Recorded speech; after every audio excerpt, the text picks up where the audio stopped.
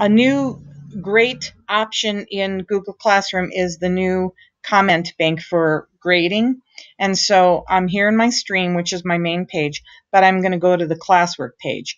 And if I click on an assignment, you can see who's turned them in, assigned them, graded. I'm going to go into this one, and I'm going to go ahead and click on that. And when I go to the student's work, it will load.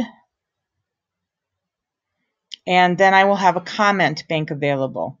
Now I get to put the comments that I want to put in there. There's nothing already in your comment bank, but if you use comments quite a bit and you use the same comments for kids, you can just put your comment bank and you can add to your comment bank right there. And you can just add multiple comments by starting a new line. I'm just going to cancel that because I've got some right here. Now I can copy this to the clipboard if I want to.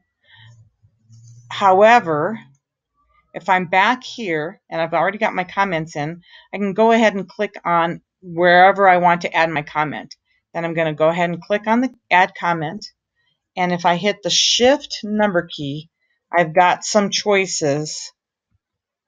And then I'm going to post that comment. So that's one way of using it. You can also come over here. You can right click this, or not right click this, just click the three dots, copy to clipboard, and then you can go ahead and add the comment in. For example, if you want to add your private comment, and you can paste that in there as well. And for some reason, this one, the first one didn't go, but it will go. Just having a little bit of a difficult time with the screen recasting. So try out this new grading. Oh, and then the next thing is you can also click here and see all your students, so you can go to another student's work right here from this area right here. Or you could use this arrow and it will show you the student's work. And so you don't have to go back in and out like you used to have to. You can just go ahead and toggle through or click here to see all your students, and then you can return it right here.